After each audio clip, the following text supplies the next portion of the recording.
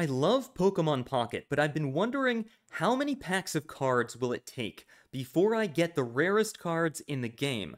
Like, how many packs do I have to open before I get the golden background crown cards, or the immersive 3-star cards?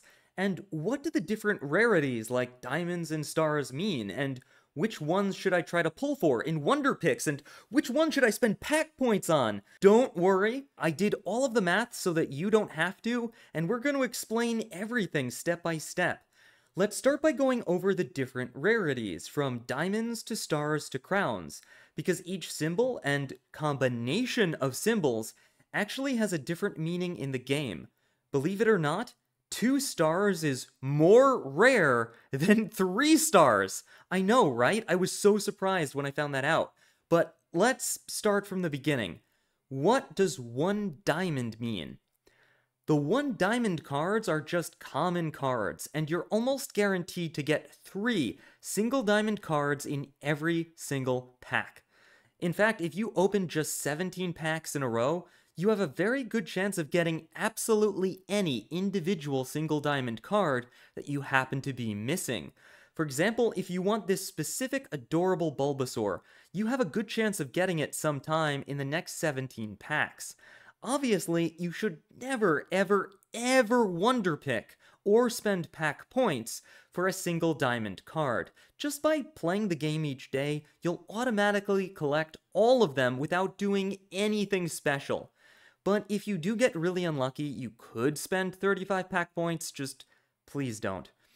Let's talk about the 2 and 3 diamond cards, because these represent evolved and rare Pokemon, whereas the single diamond cards were more for basic Pokemon. The triple diamond cards are usually a little bit better than the double diamond cards. So far, it makes sense. More diamonds is more rare. That won't work later, but it'll work for right now. Odds are, in about 1 or 2 packs of cards, you will get a double diamond card. However, you may have to open 4 packs of cards before you get a triple diamond card. That being said, if you're looking for a specific card, it gets way trickier. You'd have to open 26 packs of cards to just get a decent chance at a specific double diamond card, and 56 packs for a specific triple diamond card. Still, with 2 packs free a day, plus missions giving you extra packs, plus every other method of collecting cards for free every day, you will collect the double and triple diamond cards pretty quickly, and again, I would not recommend trying to wonder pick these results. You could, of course, trade in the shop 70 pack points, which is 40 packs worth of pack points, for a double diamond card, or 150, which is 30 packs worth of pack points, for a triple diamond card. I'm not gonna recommend this right now, but we'll come back to it in a second. You will probably get most of these cards for free just by playing the game eventually, but we need to talk about the next tier of rarity, because the system of more symbols is more rare quickly starts to break down now. Quadruple diamond cards. Quadruple diamond cards tend to be not shiny EX cards. They're very powerful, they're very valuable. Actually, though, to find an individual one, you have to open 60 packs on average. Wait a minute. That sounds pretty similar, actually. You have to open 56 packs to get a specific triple diamond card, and 60 packs to get a specific quad diamond card. That's pretty close. But wait, 1-star cards are actually pretty close in rarity, too. 1-star cards are just shiny versions of basic cards. On average, you have to open 10 packs to get a single 1-star card. Hold on, now I'm confused. You mean I'm more likely to get a 1-star card than I am to get a quad diamond card? That's crazy. I thought 1-star cards would be more rare than quad diamond cards, but I guess that's not true. That being said, they are more rare, individually. To get an individual and specific 1-star card, you need to open 62 packs. A reminder, it's 60 packs for a specific quad diamond card, and 56 packs for a specific triple diamond card. All around, any individual card of any of these rarities is pretty much just as rare as the others. There's not that big of a difference. For this reason, you can consider triple diamond, quad diamond, and 1-star cards as sort of being in the same rarity category. I would also add that when you take a look at the points shop, things get a little bit funny. A quad diamond card costs 500 points in the points shop, but a 1-star card costs less, only 400 points. And triple diamond cards, as we've said, cost 150 points. So far, triple diamond cards sound like great value in the points shop. They're just about as rare as the quad and 1-star cards, but they cost a lot less. If you're going to buy something cheap in the points shop, I recommend buying a triple diamond card, as they have the best value for the cheap cards that you can get in the points shop. We'll talk more, though, about my final recommendations later, because there are other things you might want to buy. As far as wonder picking goes, I don't recommend wonder picking any of these cards, because the rarest categories of cards are coming up next. 2-star cards, or double star cards, triple star cards, and golden crown cards are extremely rare. They're crazy rare. Alright, I'm going to give you the numbers on this. To get a random, not even the one you want, just a random double star card, you need to open 40 packs. And that's 90 packs for a random 3-star immersive card. But it's even crazier for crown cards to get a random crown card, again, not the one you want, just a random crown card. 500 packs. Oh my goodness. What does that look like if I want a specific one? Well, if you want a specific card, it costs 90 packs on average to get a specific 3-star card like this Charizard EX. I don't even have one. I had to pull this image from the internet. But if you want a specific 2-star card, it's 360 packs. That's right. 2-star cards individually are way rarer than 3-star cards. They're so much more rare. The odds of getting any one 2-star card are like 4 times less likely than the odds of getting a specific 3-star card.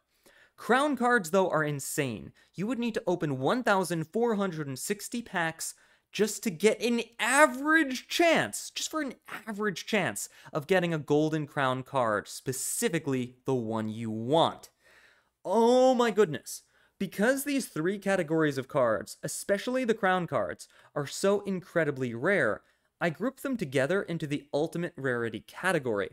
I highly recommend that you save all of your Wonder Pick Refresh energy in order to get these cards. In fact, here is how, given all this information, I would use Wonder Pick if I were you. Since Wonder Pick will refresh a new charge every once in a while, but you don't get any new charges while your charges are full. I recommend spending exactly 1 charge on low rarity Wonder Picks, so that you will always be sitting at 4 charges, and always building your 5th charge.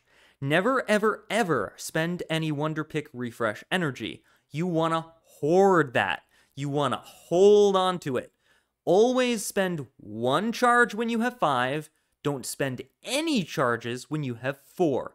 Save all your energy, and then when you see a Wonder Pick option that has a golden crown card, or a 2-star card, or a 3-star card, that's when you want to try to dump all of the charges you've been saving onto that very rare card. This is the most efficient way to use Wonder Pick, and will give you the best chance of getting the rarest cards in the game, by reducing them to a 1 out of 5 chance, 20%, which means you only have to do on average 5 of these Wonder Picks to get any of these incredibly insanely rare cards. Now, of course, I don't recommend the points shop.